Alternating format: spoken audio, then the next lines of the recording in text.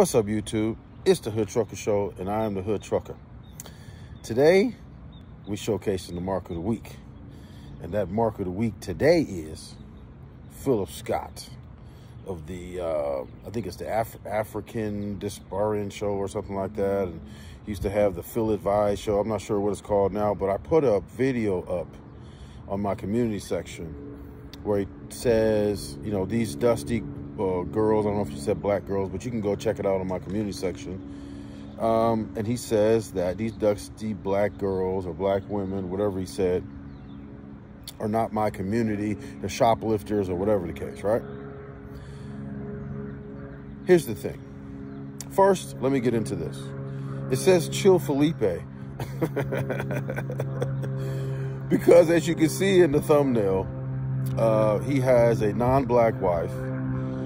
She's Hispanic or Latino. I don't really even though I'm half Mexican, I don't know what the difference between Hispanic and Latino is, but she's one of the two, right? And I put Chill Phillipe on there for a couple of reasons. Number one, there's a diss song that was made by Mozzie. If you're from California, you may know who Mozzie is. And he was dissing a dude named Filthy Rich. Now, Filthy Rich real name is Phillip. So he put on there Chill Phillipe as the name of the diss song. So since we dissing Philip Scott, I figured what better title than Chill Phillipe, especially since he's married to an either Hispanic or Latino wife. Okay, so also let me say this. Philip Scott usually has, you know, some decent content. He talks about a lot of issues and his opinion on issues, a lot of these issues, we agree upon, right? But, you know, listen, when you start talking about black women and, you know, they're dusty and they're not a part of your community and that kind of thing, it kind of leads me to believe that you're somehow trying to do what Ice Cube termed black police showing out for the white cop, but in this case, black dude showing out for the Hispanic or the Latino wife, trying to, you know, somewhat reassure her that, you know, these black women are not a threat to her some kind of way, because you just went after them, so call them dusty, and then you said they're not a part of your community. So, you know, if you feel like they're not a part of your community, then, you know, why are you speaking on them? And if you are speaking on them, I guess that would mean that they're a part of your community, but then you call them dusty. But here's the thing. This dude doesn't look like a teenager at all. He looks like he's a man of a certain age.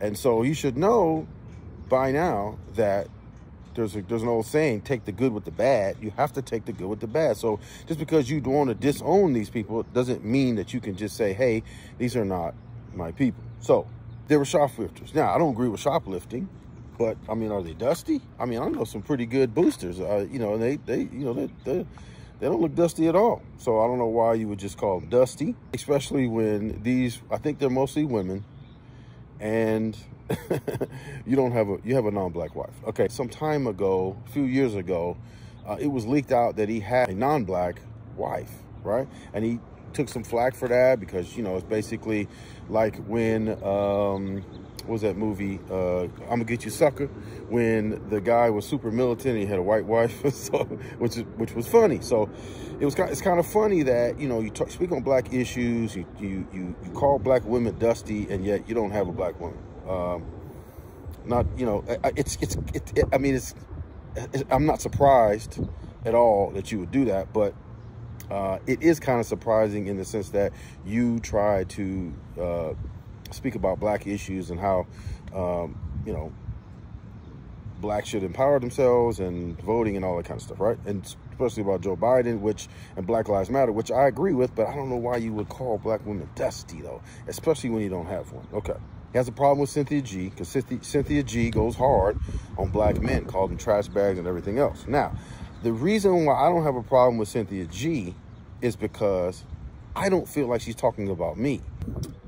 He also posted on his community page a picture of how his wife threw him a surprise birthday party. Yet in all of the photos that I saw, I didn't see any photos of his wife. Now, maybe I didn't see him, I don't know, but he really didn't put photos of his wife on there. I could be mistaken. I didn't see any. Maybe he posted some new ones. I don't know, but I didn't see any when I looked. So it kind of would say that he's no stranger to controversy. He don't want any more because you just called black women dusty. Also, you criticized Umar Johnson. I agree with him. He taking too long with the school, but you said that he doesn't have a black wife. I don't know why that would come out your mouth, because you most definitely don't have a black wife. And when I looked at the picture of Dr. Umar's wives, he has two. They didn't look non-black. I mean, I don't know what they are, but they don't look like Hispanic or anything like that. They kind of look black to me, okay? Kind of like a Kamala Harris situation where people are saying it's up for negotiation whether or not she's black or not or whatever. My forehead is kind of shiny in it. Yeah. This is reminiscent of the Kwame Brown situation. Okay, initially, I liked what Kwame Brown had to say, right? But upon further review, I noticed that he was a clown, and, you know, he had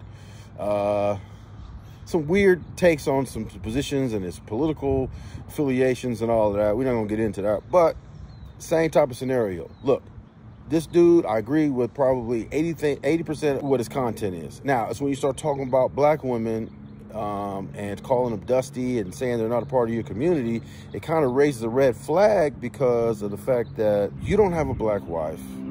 And then it's almost like you get people, you draw people in by saying good stuff about the black community and what we should do, and bashing Black Lives Matter, which I totally agree, because you shouldn't take donations and then go buy mansions.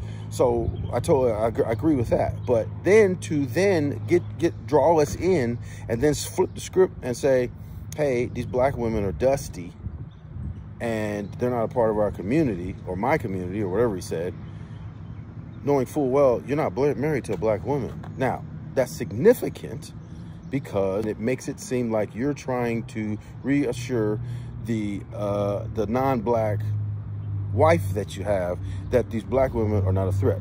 It's just an observation. Also, and lastly, he was defending Shannon Sharp. Shannon Sharp was recently quoted saying that you can't, he was talking about Bronny James, LeBron James' son. He was recently quoted saying that you can't force a black man to be miserable with a black woman. And I kind of find that a little strange for him to say that, because he's also not married to a black woman. I think his last few relationships have been with non-black women. He may have had some kids with a black woman. Maybe that's why he feels like being with a black woman is miserable. His words, right? So he went and defended him and saying, leave these people alone. You can't choose who you love, or whatever he said. It was something in line with that. But in the same token, okay, if you're saying to leave black men alone who don't marry or date black women, then and that you should leave them alone, then why shouldn't you leave these women alone who are doing these shoplifting and doing things that you don't agree with? Then why you just don't leave them alone? Why you mention them, right? You have every right to, but then you want to tell us to say, hey, leave these black men alone who don't date black women, that you can't choose and you shouldn't. He was defending Shannon Sharp, who said you can't force a black man to be miserable.